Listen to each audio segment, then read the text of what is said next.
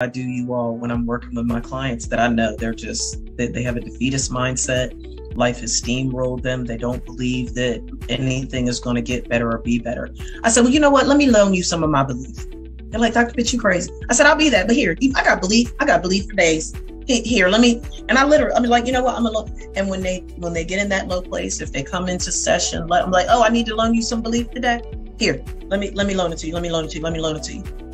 Dr. Pitts, how on God's green earth can you give so abundantly of your belief? Because I've been suicidal, because I attempted to kill myself at the age of 14, because I know what it's like to feel hopeless, helpless, lost, forgotten, and completely eroded and diminished by life.